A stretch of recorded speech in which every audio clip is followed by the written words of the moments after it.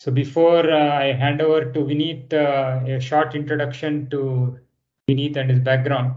So currently he's a founder of YByte, which is into teaching coding to young children. He will speak more about YByte and his experience with the first few batches of students. So before starting YByte, he has been mainly in his primary expertise is in digital signal processing, SoC design, ASIC design, and so on. But with in the domain of wireless telecom. So he worked for 6+ years in MaxLinear, where he involved himself in cellular access transceivers, cable TV tuners, microwave backhaul transceivers, and various other projects at MaxLinear. Before MaxLinear, he was a principal engineer at Broadcom, where he looked at the system design for LTE as well as system design for wireless LAN. And earlier to that, he was a senior staff engineer at Orca Radio Systems. So in all these roles, you can see that his focus has been in RF, be it design, testing, validation, optimization of signal processing algorithms. Before that, he started his career in the Institute for Infocom Research in Singapore in 2000. And after that, he has been in all these different roles as in system design roles. In terms of his education, he has published a number of papers. 3 of his papers were published in IEEE publications. I remember reading one of his earlier articles, Cross-Layer Design, a Survey and the Road Ahead. It was published in IEEE Comms magazine in 2005. And as many of you are aware, it's very hard to publish a paper on such a prestigious magazine. So yeah, Vineet has many publications like this at a very high level.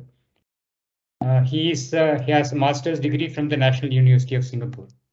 So with that brief introduction, I'll hand over to Vineet. Thank you so much, Arvind, for that very kind introduction. Can I be heard by everybody? Could you just please confirm that?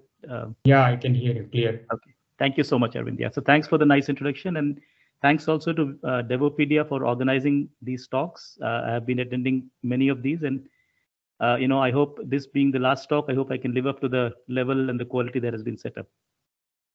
So with that introduction, today we'll talk about my experience or the YByte experience of teaching programming to young kids. We'll make this interactive. So if you have any question, at any time, just please raise your hand, as Arvind said, and let's make it more discussion, interaction, because this is a topic which I think invokes interest. I've been talking to a lot of people about this. It invokes interest, it invokes questions, and there are a lot of open, things to be still sorted out, right? So everybody's contribution, especially people who are in the development community, I think can really make a difference. So, let's just get started. Introducing myself.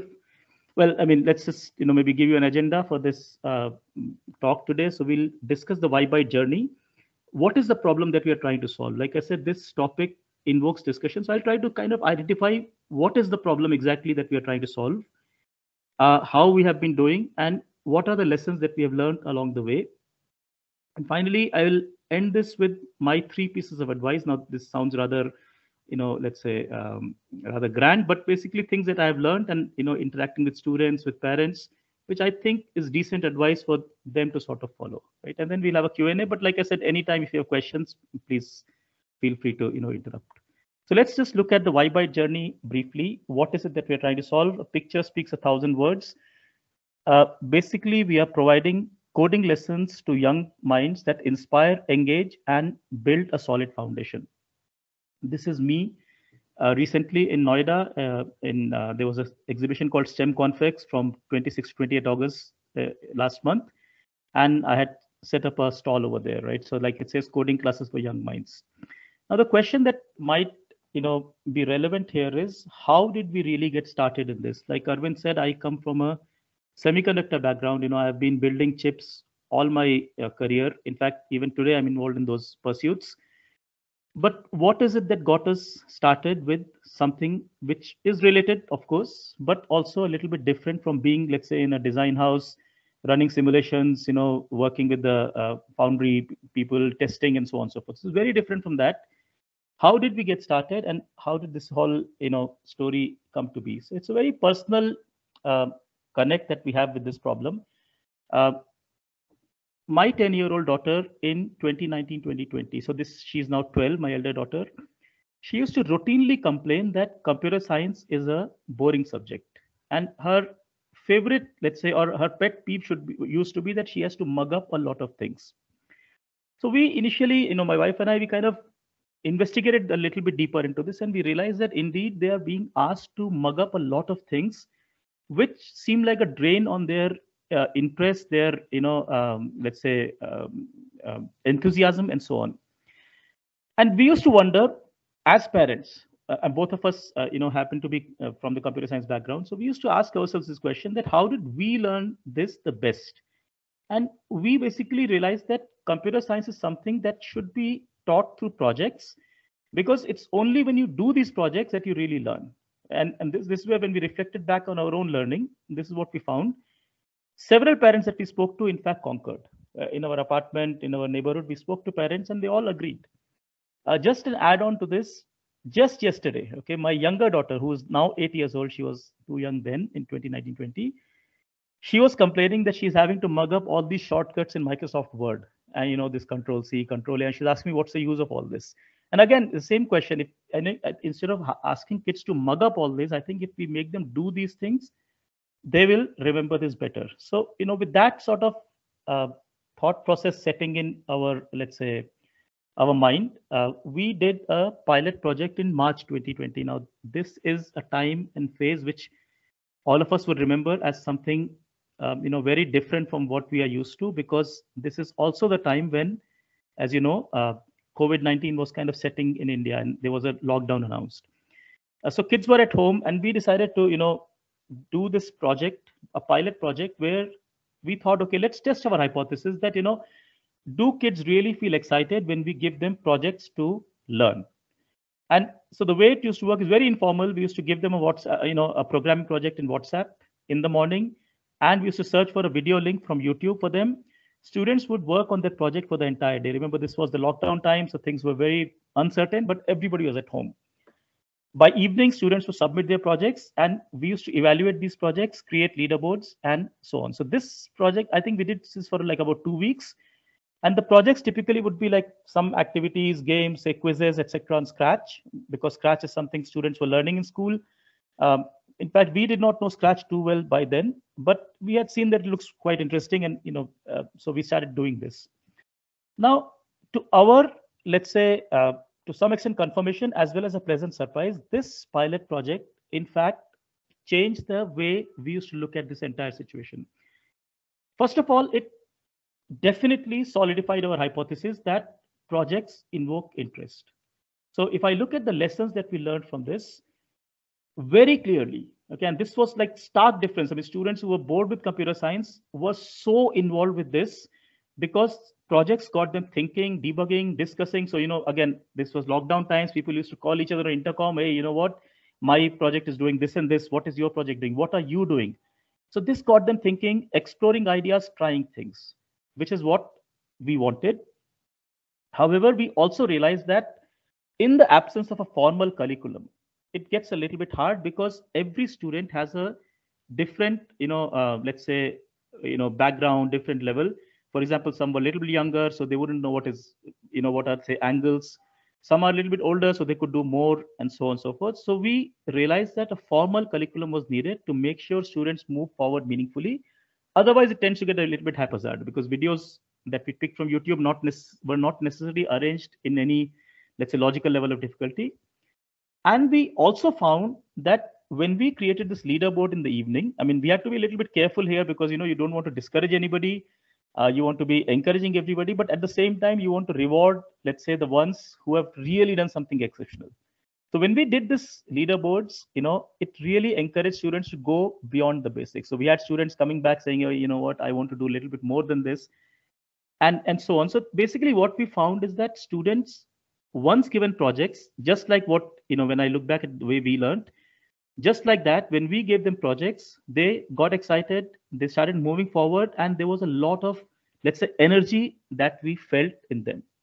So that's how we sort of started, and we basically started, uh, kind of started just like that, pretty much, right? So I put together a website. As you can see, we didn't even have a domain name then. This is like middle of May 2020. And we thought, why don't just expand this whole experiment, right? It started in my apartment. We knew all the people. It was very, very informal, just over WhatsApp. We thought, why don't we get some amount of structure to this, start putting together some classes and so on. So we started in May 2020. And then, as they say, rest is history. We have made, I would say, decent progress. Obviously, a long way to go, still work in progress. But we started with our beginners from Scratch. Then we moved on to Scratch intermediate level. Last year, we started what we call the advanced level in Scratch. So now we have this entire program is like 36-week structured program where students go through a very structured curriculum. They build projects and so on. And I'm happy to announce that in April of this year, we also introduced a Python course. We have had like 450 plus students from 20 odd countries. And in this process, and this is something I feel quite happy about, we have together built more than 5,000 projects and obviously of different complexities. And each of these projects has been carefully evaluated, right? So, we have this website, ybyte.in. We have class notes, videos, activities for a structured curriculum. We have done master classes, hackathon. In fact, Arvind was kind enough to be a judge on one of our hackathons. Now, the key point is that even today, we have moved forward quite a bit. We have learned a lot of lessons through this. Even today, our entire methodology is based on students doing their projects independently. And this part is important. We give students work that they must work on independently, trying out their ideas, making mistakes, debugging, and learning from each other. So that part has not changed. And that is the exact problem we are trying to solve, that computer science, the way it's being taught, I just feel there's a lot of improvement there. And that's what we are trying to do. Right. So I'll, pause here for a moment. If there's any questions, I'll be happy to take that. Maybe I can just hold on to the slide. Otherwise, we'll move forward to the challenges and lessons that we have learned. Right? But yeah, anybody, any question, I'll be more than happy to answer that.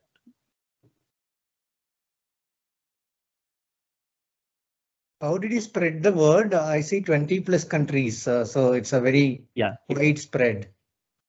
Yeah, so first initially was through our own network, and now it's we also use Facebook advertisements a little bit, Google ads, but the most effective method has been word of mouth. So a lot of students that are now coming in are from our network, something like that. So largely word of mouth. Okay, so social media is not that effective. Yeah, lately it's been that way. It was quite effective in the beginning, but I think it's been overloaded is what I feel. Okay, got it. I mean, unless you probably spend a lot of money, which we don't have, obviously, right? So yeah, word of mouth seems more effective. Okay. I agree. Hi Vinit, Prem here. Hello, Prem. Yeah. Hi, Vinit. What has been like? What age groups you've been doing this for Scratch? Okay. Yeah. So we take at a minimum age of 8. Okay. And of course, on the higher side, we have had adults join this course. So yeah. So one of the things. Go ahead, please. Yeah. Adult students or adult students. I mean, people who wanted to become teachers, they have come and joined this course, and they have become teachers, in fact. Excellent. Okay. Yeah. All right, yeah. So the thing is that it's a group class, and it's very discreet, right? So anybody can join, and we treat everybody the same. So everybody has to do those projects, and there's a bit of independent work required. So we don't take very young students, minimum 8 years of age. In fact, if you look at Scratch, they also recommend 8+. So it just aligns that way. Correct. Yeah. Well, I think it's very pedagogically designed. The MIT Media Lab. So it's one of the best platforms to educate children in coding. Yeah. Sure. You mentioned 5,000 projects. Yeah. So what is that? How do you get so many projects? Yeah. So what happens? For example, we have let's say we just started the beginners batch. So that will be a 12-week program in which there are 8 mandatory projects plus 1 optional project. So let's say every student will do at least 8 projects. Now, if you have, let's say, 10 students in a batch, that's already 80 projects. So if you have like 450 plus students, each of them has done on average 10 student projects, right? So that's how we get to 5,000. It's just. So, but are they same projects repeated for each batch? No, we'll talk about that. We'll talk about that. So, for example, beginners projects, it's all in the website. So, beginners, we have, for example, 8 projects. But what happens in our projects is that we only give them a template, so they can build on top of that. So they're not repeated so much. There are lots of own ideas that are put in. Okay. Does that answer your question? Yeah, thank you. We'll talk about that actually. Okay, so maybe we'll move forward. So let's see what are the challenges and lessons that we have learned. I mean, it took me some time to sort of organize this data. So I classified them into 3 categories. 1 related to the curriculum design, 2 related to students, and 3 the general ecosystem of, let's say, programming, kids, and so on and so forth. I'll talk about each of them separately, but the one observation that I want to make upfront is that kids learning programming is a totally different ball game compared to adults learning programming, because the motivations, the approach, the expectations, everything are totally different. So, many times in fact, this is something I myself realize, we just take it for granted that, if an adult is learning, it's basically a scaled down version is a kid learning, but in fact, that's not true, right? So that's with that foreground, let's say sort of background set. Let's look at all these 3 in, one by one, right? So let's look at the curriculum design. Now, what I've realized is that deciding a direction for curriculum, I think is extremely tough. I mean, I had the word tough here, but I've added intentionally this very, because there are just so many paths to move forward, right? So we started in scratch, to be honest, without thinking much, because it just looked right, and they were being taught in school. It just looked right, and we have, been sticking to that. But I realized that there are so many ways to go about it. There are so many other approaches people follow. For example, there are some programs which take you to robotics to start with. I mean, they teach you a little bit of programming, they get into robotics. Then there are some others who get into, say, web design, right? There are some, other programs which directly get you into, say, Python, and they, in fact, very vehemently argue that Scratch and stuff should not be done. There's like all kinds of varieties. I think the broad theme that comes out is that while it is, it's quite tough in a way, but I think the theme that kind of comes out is that it's important to have an outcome for the children to relate to, right? So, so sometimes people give that outcome through robotics, sometimes through a website and so on. But the point is there are many, many paths. And what I have done, I published this video last year sometime. I kind of, took let's say a bird's eye view of this whole landscape, and I just looked at all the different things that are being offered and sort of classified this into 2 main categories, which is a block coding, text-based coding, and then 6 application areas. So they could be app development, web development, game development, 3D animations, robotics, microcontrollers, and nowadays a lot of talk about AI/ML. We'll talk about this a little bit later, but the approach we are taking, right? I mean, again, there are variations to this approach, but the approach we are taking is that we are getting students solid in, let's say, these 2 modes. So we start with Scratch, then we get them into Python, but the whole idea is that we are basically focusing on what we call the fundamentals of, logic and computational thinking, and getting them to learn by doing.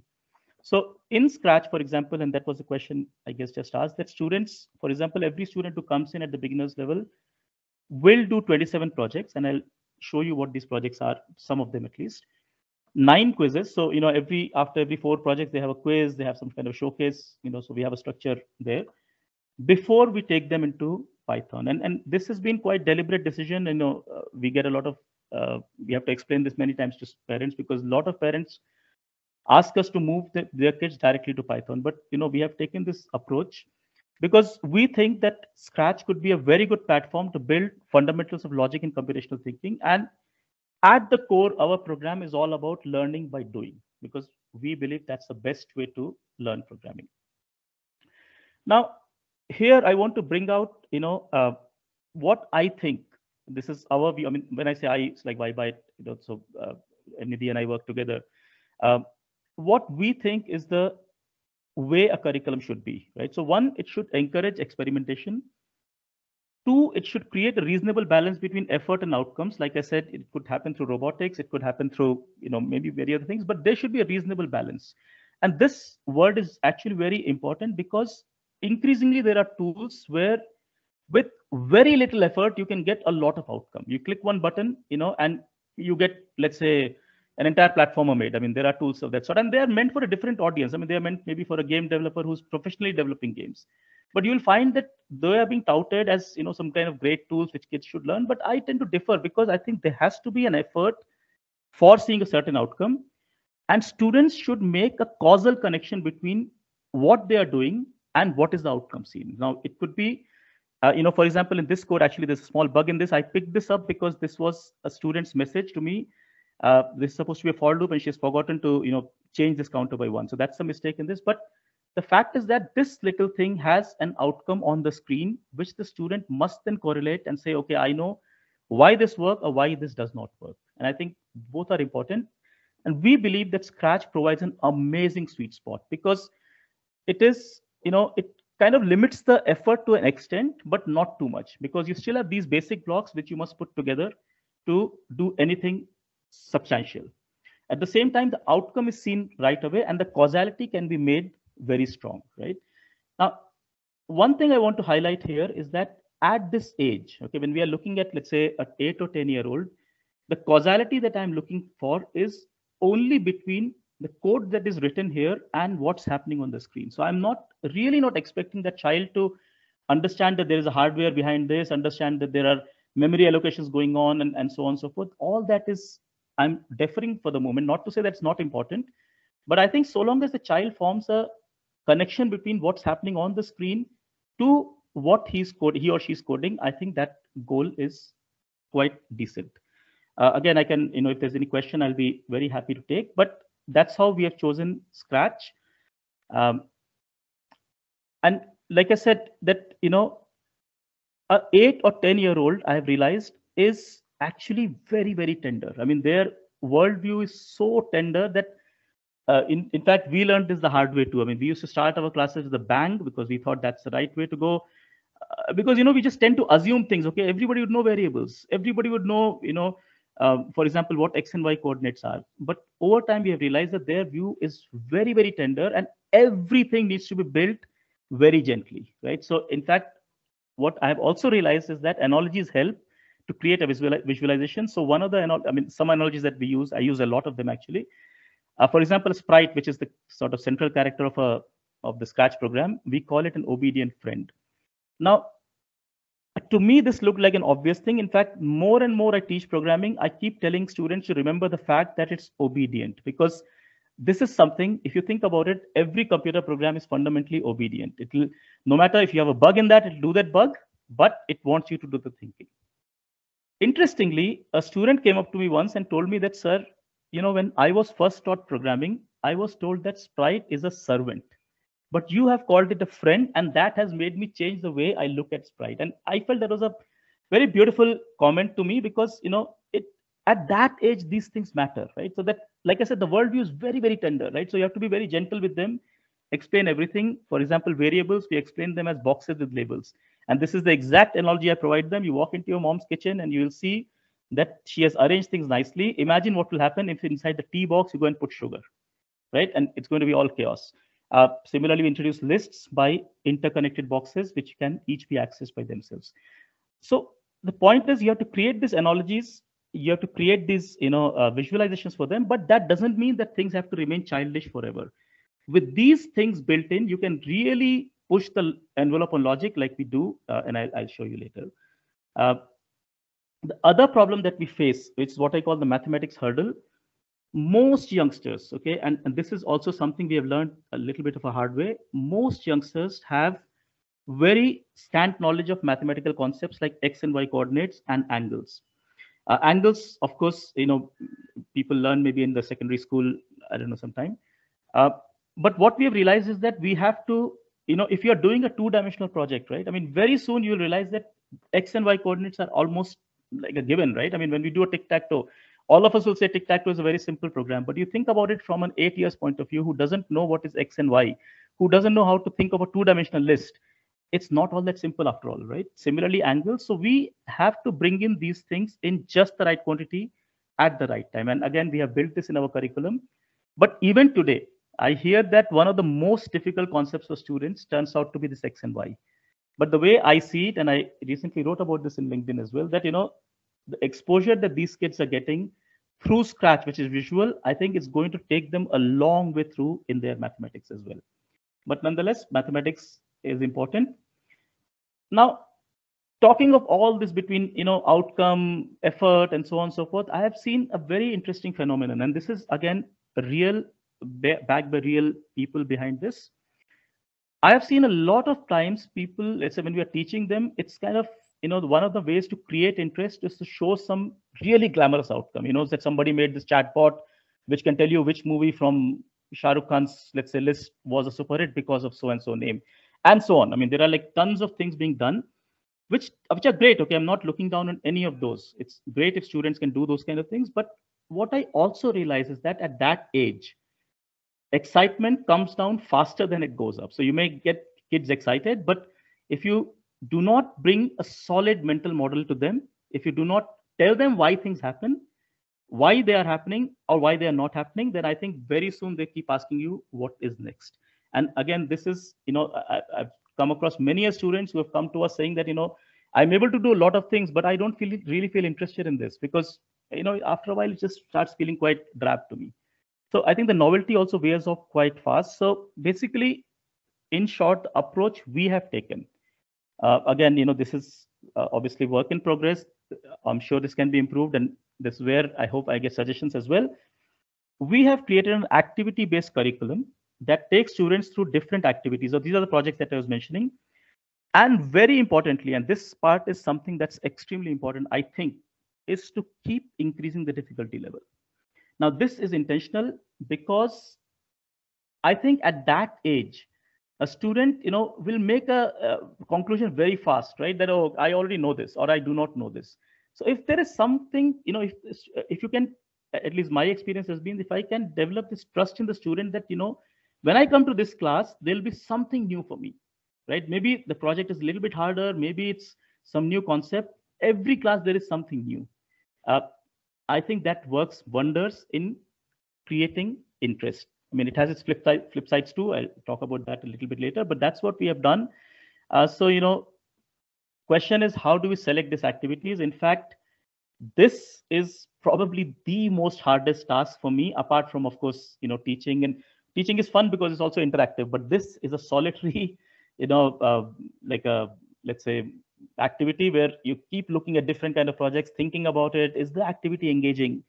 Is this even doable by students? I mean, are we using concepts which are just way too much for them, right?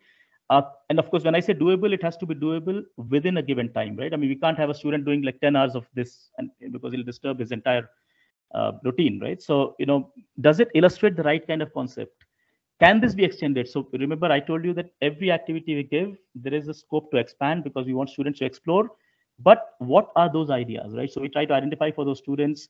And does it fit in a logical sequence? Now, this is an iterative process. This is what has taken us, so right now we have like, I think around 32, 33 activities, 24 in Scratch, 8 or 9 in Python and counting. But this is like something I obviously I enjoy this, but also find it very, very, very challenging because this whole thing has to, all these considerations have to be met. It's also iterative because it has happened in the past that we have introduced an activity and realized that we got it too hard for them. And maybe we hadn't built the basis enough for them, right? So we have had to shuffle these activities around based on student feedback. Now, one good thing is our model, we get feedback almost instantly because the way it works is that after the class, I leave my students alone to do the project. And from their response, I know, did this click or was it a little bit too abstract? Maybe the storyline did not click with them. Maybe the concept was just too hard. It has to be moved out and so on. So it's almost like within a week, I'll know what has happened because when 15 students or 20 students do this activity, you will know exactly where things were hard and what exactly happened. So just give you a bit of example of some of the activities. Like I said, there are 32, but for example, we introduced this X and Y coordinates using the draw activity. Now, this is the second activity they do because X, Y is very fundamental. We bring it up in the beginning, though this tends to trouble students till quite a long time. I've noticed that. Somewhere midway through the program, we built this brick breaker game. So I have to bring in the concept of angles. So by this time, they have already done like, I think 12 or 13 projects. And here we introduce for the first time a nested repeat loop. Now, this is something, again, we would take for granted as adult programmers, that what's the big deal? I put a for inside a for. But for a student of that age, we have to really build this. And again, Scratch helps, because what I do is that I build, for example, 1 row of bricks, extend the code to build, let's say, 5 rows of bricks, and so on and so forth. And once they get a hang of it, they start experimenting. Somebody put a triangular array, somebody will put, let's say, like a lower triangular, and so on and so forth. The last project we do in Scratch, and notice the complexity we are looking at now. We have started from these kids who are being told that variables are like, boxes in your kitchen, to this game of Hangman, which students actually like, but it's quite tough. But this is the last project on Scratch platform. So basically, here we have lists. I mean, obviously, we have list of words, chosen word, and so on and so forth. We have strings. And many of these students don't yet have an idea of these data types. The reason I do this is because I want to take them to Python. And the first thing I want to introduce that, hey, look, variables are still labels with boxes with labels, sorry. But now it matters what's inside that box. And that's why data types are important. And we have already introduced them over here. And we get them to do this for loop, which is, for some reason, it's not present natively in Scratch. But that's actually great, because when we do introduce for loop in Python, we can give a compare and contrast. And in Python, one of the most popular activities for us has been this shopping cart, which is, it's become quite popular because, I see a lot of people looking at it, even from outside, our curriculum. The idea is to teach them list manipulation. So what we have realized is that teaching them, for example, look, if you have a list, how do you add elements to it? If you have a list, how do you delete elements from it? How do you change the value of a variable? That is all quite drab. But if you can create an activity, right? For example, build a shopping cart. Obviously, we guide them. Then that gives them a direction. That gets them thinking. And students routinely create their own variations. So for example, we had students in this. Somebody says, okay, he gives you a choice of a currency. Should I do Indian rupees or US dollars? If you do US dollars, I'll give you a discount. Somebody built this feature that, okay, since you bought 5 things, your order will be delayed. Since you bought more than 25,000 rupees, I'll give you a discount, and so on and so forth. In fact, this is what we do. And yeah, I think I'll pause here for a moment before I move to the students related thing. So just to summarize, basically, we have an activity-driven program. We give students a lot of freedom in what they do, because basically they can go and read on their own and implement ideas. Also, we have class notes, class videos, as well as sample projects for all of this openly available on our website. So I have students from all over the world who are accessing this. Sometimes they reach out to us as well, and that's perfectly fine, because that's something, let's say take the Devopedia spirit, or something I've learned from Arvind, that openness, collaboration, I think something has to be built into the curriculum in general, right? Yeah. So with that, I think I'll take a pause. It's been saying a lot of things. We'll be happy to answer questions.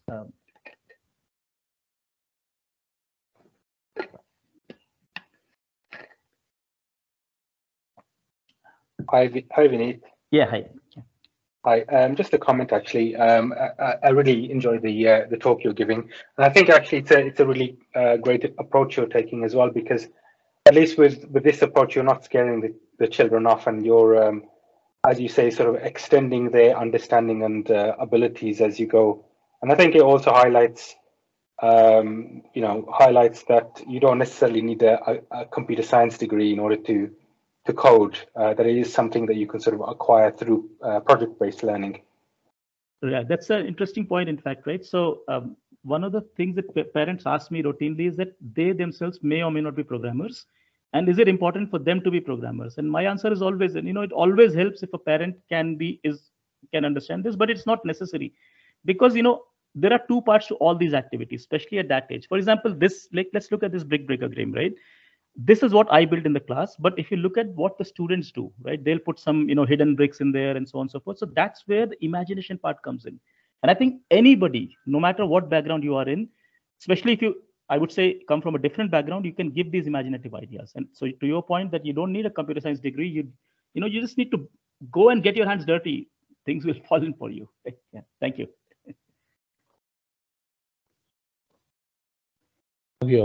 Have your opinion on something? Prem, you again? Can I speak? Yeah, go ahead. Yeah, go ahead, please. Yeah. I just wanted to know, while I'm not against Scratch, I have looked into it quite a bit. And the thing is, Scratch acts like it's more like a crutch for a walking stick for the young people to learn coding. At some point, they need to drop it. There has to be, there has to be a more independent. They'll have to become more independent. Do you think, when do you think that that point would come? And when that comes, wouldn't this visual approach that the block approach that Scratch provides, wouldn't that be kind of be an impediment for them to think freely in terms of to independently look at the text-based programs like Python or C? Yeah. So that's a good question, and that's the question we grapple with. I mean, in fact, we recommend our students to finish our advanced level before we take them to Python. And basically, advanced level, they're building games like Hangman, Tux of Math, Snake, and so on. So fairly logic intensive, but still visual. Right? Now, what I find, right, after that we take them to Python, and the first thing obviously is that there's no sprite, right? So sprite is their obedient friend that's missing. So, so that takes a little bit of getting used to. Second thing, that unlike these blocks, which you could just, which are there in front of you, now you have to remember a lot of commands. You probably have to go and refer to this. But one of the things we have done, and you can look at our class notes from the website, is that when I go into Python, I have this thing called compare and contrast. So for example, a while loop in Python is almost same as a repeat until in Scratch, right? So I think to your question, we can do a fair amount of things in Scratch, but there'll come a point where you'll realize that with all these lists and so on and so forth, the project will get quite hard to debug, at which point I think definitely move to something like Python, because you have better tools available there. But still, I think that connect back to Scratch, like, this double loop whenever introduced. In fact, we do a project in our Python course, which is called a pixel art. So using Turtle, they built a pixel art like a Mario or something like that, right? And, so again, it's basically the same project. And I think the point is that if they can make a connection back to something that they're very familiar with, then naturally they'll proceed forward in their own paths, right? So I don't think it has to be like a very strict that you have to drop it. I think it will be natural, is what I feel. Progression into the world of, let's say, text-based programming. All right. Okay. Yeah, that's one area where, while I am a big admirer, and I do in fact, my nephew was just practicing Scratch on Raspberry Pi next to me. He just left. And I've been a big fan of Scratch, but there are a few areas where I am a bit concerned. That's one reason I did not take this up for teaching. So maybe some discussions and some insights we can from do you that. So we can also have a separate offline discussion. Where this will be interesting to me for sure. Yeah. All right, so let's move forward related to students. Okay, now the first thing is, and I think this goes beyond saying that students need a lot of handholding. So, while our methodology is, I think the learning outcome is quite phenomenal, because they are really learning by doing. We are letting them alone, but they invariably make mistakes when they try out their projects. And, the interesting bit is that many a times, these mistakes are not glamorous, right? They are just like, for example, this one. I mean, again, I just picked up these examples. I think I would have some 500 of such messages in my WhatsApp, because I give them my number. They're free to reach me anytime. Look at this. Basically, this student has set donut points as variable to 0. And I think her complaint was that, my score is not changing when I'm doing all this, right? Because this variable is set to 0. Now, this is such an interesting and such a nice telling example, because many a times the mistakes we also make in programming are not very glamorous. They're not related to the fact that you did not know the concept or something like that. It's just because some variable not being set and so on. But they discover this a lot. Of course, there are other mistakes, like this particular student. I couldn't find the exact message that he had sent me, but he had basically created an infinite loop, and he called me saying that my program is running forever, it's not stopping. The mistake he had made, and again, the previous point, Scratch is very forgiving for, like, Scratch basically small p is same as big P.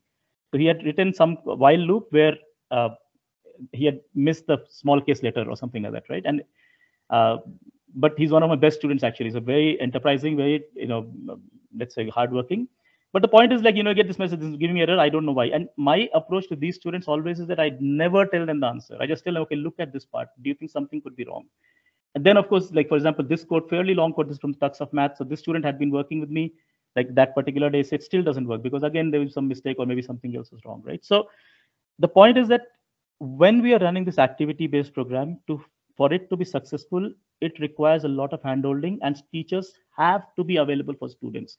In fact, sometimes we joke that I'm running a call center because just before the project submission deadline, I get like tons of messages. This is not working, that is not working. And because these kids are trying their own ideas, so it's interesting to debug sometimes, right? Other thing that I see very interesting in students, and this has to do with, I think, the way our minds work. I think somehow as we grow older, we somehow get a bit more systematic. Maybe life teaches us, or I don't know what happens. But youngsters are like, they see, oh, look, brick breaker, I'm going to put, let's say, 15 different colors of bricks, 3 different kind of balls, and 5 different ways of scoring. And they code all of that. So that I call bonus before basic. I call it, I keep telling my students, don't do that. Bonus comes after basic. But students routinely do this. They tend to put too many things. And then, they say, I don't know what's going on, right? And sometimes they'll be like literally crying, sir, I don't know what happened. My laptop is, going bonkers and so on and so forth. But what I've realized is that, again, activity-based thing helps in a way, because slowly over time, they themselves start realizing that they are just going too fast for their own good. But still, in general, I think step-by-step development is something that has to be actively inculcated. And the way I tell them is, well, remember, bonus comes after basic. But this is something, yesterday there was a talk, very interesting talk about top-down and bottom-up. Very interesting point, like, how do you develop a certain piece of code? But students tend to be quite haphazard, especially at the young age, right? So that's something. Now, every child is different. Now, here I do not, and I very consciously make a point that I'm not talking of capability here, right? Because they're very young, they're all, let's say, kind of tender, right? But in terms of their response to this activity-based learning, right? Some of them are extremely exploratory, right? They'll just go and, like a free play given to them, they'll go and explore. And like I said, our material is all open. They'll go and look at what's happening in the last advanced project, and they'll want to do it today. They'll do it also. Some are extremely artistic. So some students, they'll not want to explore too much in the logic side, but their sprites, their, the way the whole project is done will be so beautiful that you just look at it and you'll be like, wow, right? Some, on the other hand, will get frustrated easily. Some will fight on. So what will happen, because we are leaving them alone, difficulty level is increasing. So as a teacher, I have to be really cognizant of the students, let's say, mental conditioning, right? And this has absolutely nothing to do with the capability. I think they're all capable in their own ways. But each child is different, right? Some get frustrated when things don't work. Some are like, okay, up to the challenge. There are some of my students, complete fighters. I mean, nothing is working, but they'll get it working. Look at the video, look at this, send me message 25, 30 times, but they'll get it working. Whereas some others, everything will be working. Last one thing doesn't work. We're all over the place, sir. My code, nothing works, and it'll be very disappointed. So you have to be, I think, as a teacher, you have to be cognizant of these differences and make sure that each one, I mean, nobody's sort of going down the path, right? They're all being encouraged in a nice way, right? And that brings me to the point that teacher, I think, still plays a very, very important role. And this is based on having interacted with lots and lots of students from different cultures. I think teacher is very important. Students are different, but teachers' own commitment and sincerity, I think, has a significant influence, right? So my students, I don't think all of them expect me to know all the answers or expect me to give them an answer right away, because I mostly don't give them. At the same time, they realize that I'm not giving them, not because I'm not sincere. It's because I trust that they'll figure it out themselves. And of course, depending on the student, some students I do give an answer because I know this student will get frustrated if I do not give this answer now anymore.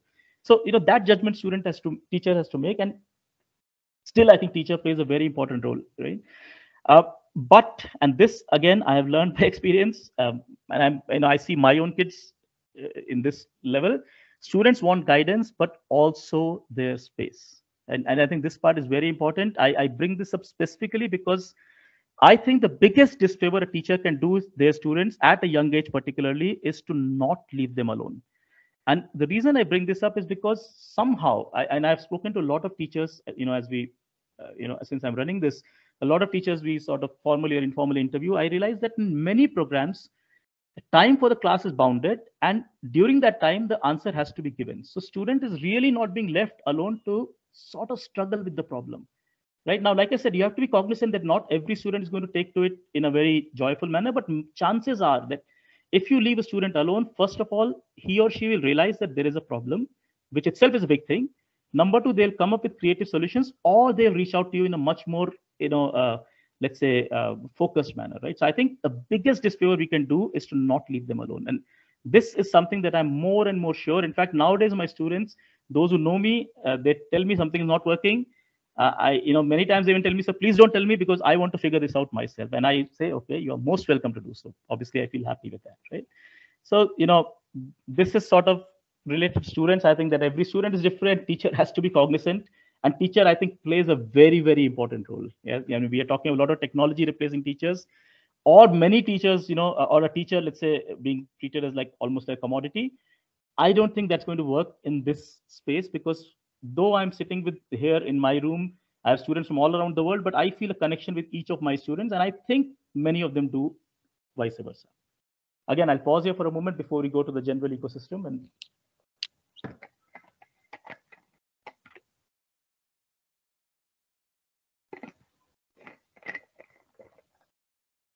Vinit, very positive.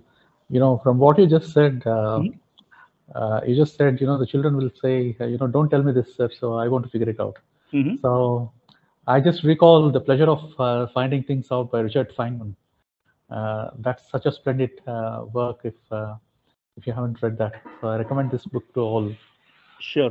There's Feynman was is a Nobel laureate and one of the finest physicists in the thing. So that's a very insightful point that you have made. Thank you. Sure. Yeah, this is direct experience. All right. So how much of please? How much of parents' involvement required? Have you observed any dropouts? So yes, there are some dropouts. Dropouts happen for multiple reasons. We'll talk about that also. See, the way I see it, if the parents are involved, if they know coding, it always helps. But that's the same as saying that, if the parent learns music, kids will also learn music, or parents learn art, kids will also learn art. Almost the same, yeah.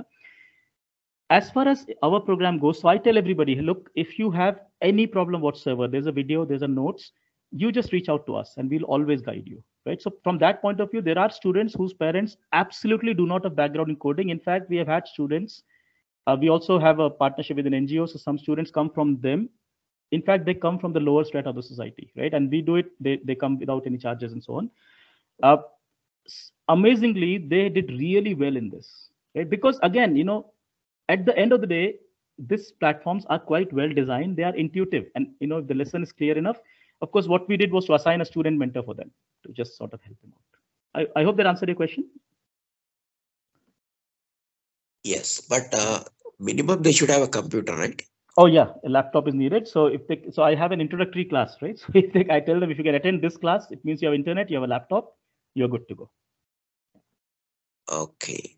Maybe I should ask this question last, but how do you differentiate with White Hat Junior or other educational? Yeah, we'll talk about that later, maybe. Okay. Yeah, or maybe I can just say, I mean, it's just the the interest that our students are generating. Without mentioning any specific pair, I think the way we are doing this, the energy, the passion with which we are involved with every student, right? I think that's the main difference. The quality of the content, the way of delivery. So I'm teaching myself, plus the kind of activities they are doing, right?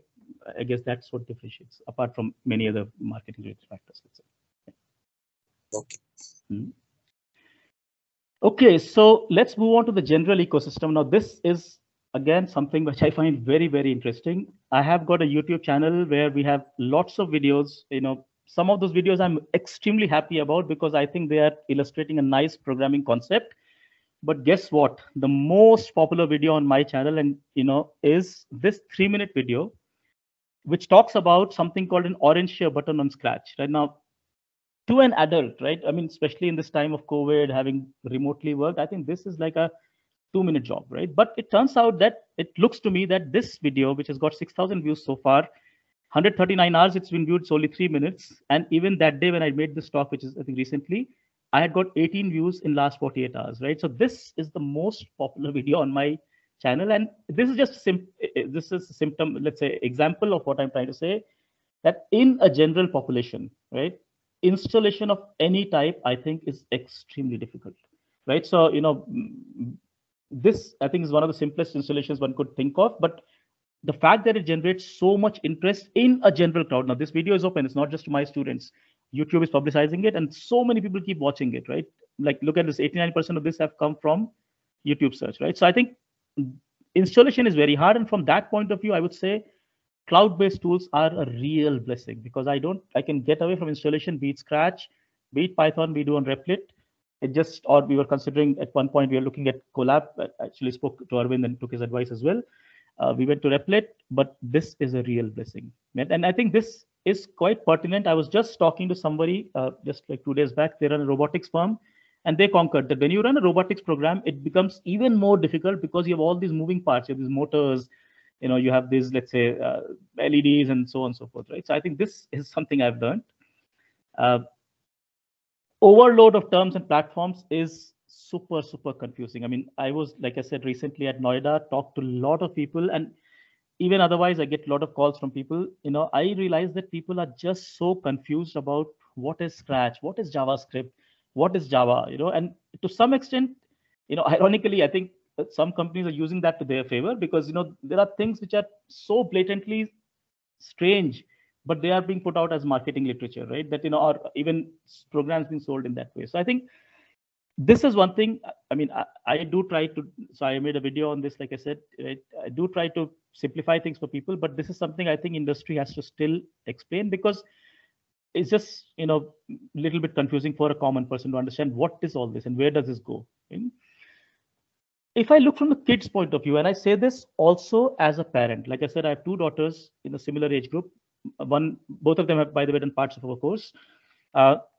Kids are involved in way too many activities these days. I mean, there's music, there's sports, there's art. I mean, look at an average kid in Bangalore or any other city around the world. You will find that kids are like very, very busy. And it looks to me that the regular schools have come back with a vengeance after COVID. So I think 2 years they were a bit subdued because, all this online schooling, and now they have come back full-fledged. There are like so many homeworks, so many assignments. What it means from all of us. I mean, we cannot, obviously it's a parent's call, it's a child's call, but I think what we as educators need to be cognizant of, or to to realize, is that we need to empathize with this fact. So I think we need to be a little bit more flexible, and we are also learning this in our own ways, in our batches. So we are giving students more chances, let's say, and accommodating them a bit more than earlier. Also, I think an important point is that as educators, and this is running into the face of some of the aggressive marketing that this topic attracted, is that we have to emphasize that this is a journey, not a race. I mean, people ask me, what will happen if my kid he's already 11 and, he doesn't know how to code in Python. I was like, relax, he's only 11. I mean, come on, he's got a long, way ahead of him. So there's not a race here. It's a journey, right? You're growing with it. Right?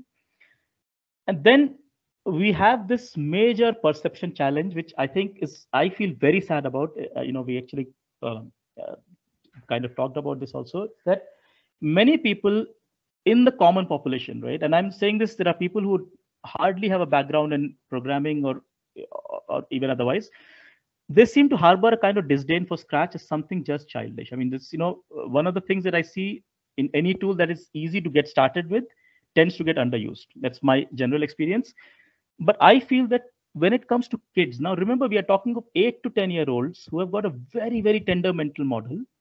I think you can do really amazing stuff with, Scratch.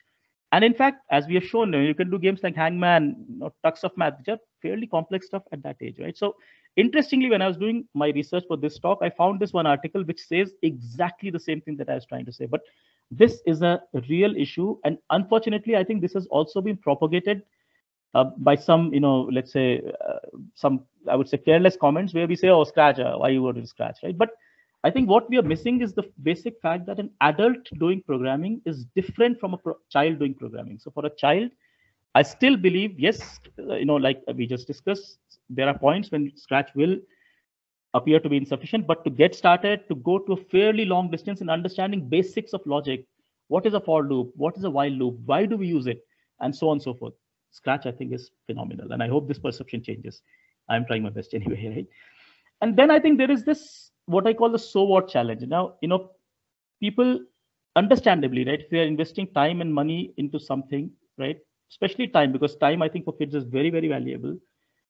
Understandably, they ask this question, okay, so what? I mean, what is my child going to get after all this? And, I it's sometimes hard to explain. Sometimes I also feel coding is being targeted a little bit too harshly because a little bit new also. And it's also to do with our own, let's say the hyperbolic marketing that went around some time back, right? So people, it's a valid question, but I think the way I see it is that coding obviously is not a magic bullet, and we have to communicate it very, very clearly to parents that it's not a magic bullet. It's not like, something will happen. Your kid learns to write this 32 activities or whatever, and he or she will get picked up by some, like he'll be like ahead of the crowd. It's nothing like that. But the way I see it is that I think if they, these kids today are so inundated in technology, especially with COVID, they have access to laptops, right? So why not equip them with this tool, which first of all makes them think more logically, more systematically, and also becomes an extension of their mind, right? So just like in fact, when this question makes me look back at what did I use computers for? And I realized that, when we were learning engineering, of course, I learned computers when I was in first year of engineering. But later on, when we learned some subjects in fourth year, we did simulations. We solved problems in a different way because we have access to a computer, right? We could solve, let's say, otherwise we wouldn't have solved those problems, right? So I think in the same way, I think with practice, and practice is important. It's not a, let's say, a bargainable term here. I think it can equip students with a view that computer is an extension of their mind and they'll solve problems creatively, no matter what area they work in, right? So they could tomorrow become an actor, they could become a writer, they could become maybe a chef, and they're like a million professions, right? Obviously, they can become a computer programmer, but I think they will just, be more creative. But many times this answer is a bit too poetic for people. So you just have to tell them, hey, look, they are going to do well in so-and-so exam. There are competitions that they can look at and so on. So, that's how it goes. But this challenge is actually real, right? So with this, I think, again, I'll pause here for a moment before I mean, these pieces of advice are more for parents and kids, but still I'll share them here, right? Again, if there's any question, I'll be happy to take, on the. So the point about dropout, yes, kids being busy is playing a role, but we are also trying to adapt to that reality.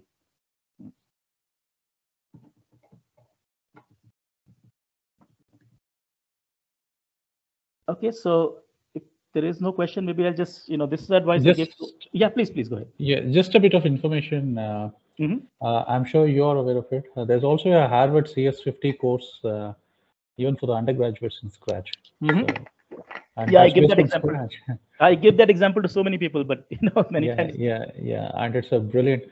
It's it's only teenagers or anybody who thinks that Scratch is, it spoils the complex thinking. We'll only have to look at that. Easy tools, but advanced. You can create real complexity with Scratch. That's possible. True. My concerns are different. I told you that I have concerns, but those are different. Sure. No, we can talk about more of transitionary things. Yeah. Fair enough. Yeah. Now, I think the other part about Scratch, which I find amazing, is the way it's been designed as a platform, right? I mean, one, it's quite stable. Two, I think the way, the entire concept of cloning, for example, right? And the way, I mean, they've abstracted out so many things, right? Like, if I tell my students, an 8-year-old, that x equals to x plus 1. Exactly. I mean, I think that will be like a pain, right? So they have this set and change. So it shows that we really thought through a lot of these things, right? Which is quite amazing, I thought. Exactly. Okay. So, we can run through this fast. I think the advice I give to people is that, yes, there are lots of platforms out there. You will hear a lot of terminology. You talk to many people, you'll get, some people will give you very contradictory advice as well. But the point is, you do not need to learn every platform or every language. It's not at all needed. Nobody does that, right? That's a route to, like, getting tired. Though some people seem to have this rush, when I talk to them.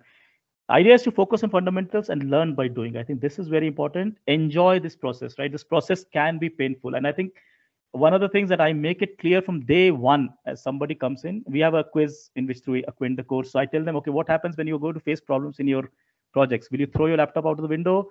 Or there are some options like that, right? So the point is, I make it clear to them that they will run into problems and they will have to debug them, but they have to learn to enjoy that. And, of course, some people don't necessarily enjoy it.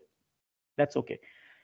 And importantly, they must learn to learn because, like I said, things will change, right? And again, this we just talked, spend more time with block coding. Please dispel this notion that block coding does not help. I think it's a great way to learn. Also, again, this goes back to the magic bullet, point that I think some people started harboring this perception that, coding is something that has been sort of discovered now. And if I do this, that's it. I don't have to learn anything else and I'm done, right? And I mean, it's so wrong at so many levels, but that's how it is, right? So I keep telling them, look, the basic mathematics and science is actually very, very important, because whatever we are discussing, be it robotics, be it, let's say even coding is rooted in this. Now, related to this is this point about AI and ML. Now, the latest kid on the block with respect to this alphabet soup that we are living in is this AI ML. I mean, I've had students fifth year, like fifth standard, sixth standard, their parents calling me, hey, so-and-so's kid is learning AI ML. When are you going to teach that, right? In fact, I attended a workshop just to understand what's going on AI ML being taught to like fifth, sixth standard six-year-olds. And that's fifth, sixth standard students, right? Now, there's nothing wrong. I mean, there's nothing, no disdain about anything, but the point is that there is a certain amount of mathematical maturity that is required before you can really appreciate. I mean, we are looking at students who do not know what are quadratic equations. Let me forget about it. Many of them may not even know what are linear equations, right? So if you tell them what is logistic regression, I think is a little disconnected there, right? So the point is, build your capabilities in science and mathematics, and I think things will follow. Keep programming. Like I said, it's going to become an extension of your mind, and you'll see that it becomes more and more interesting. So with that, I will end this. This is the message I give to all my students.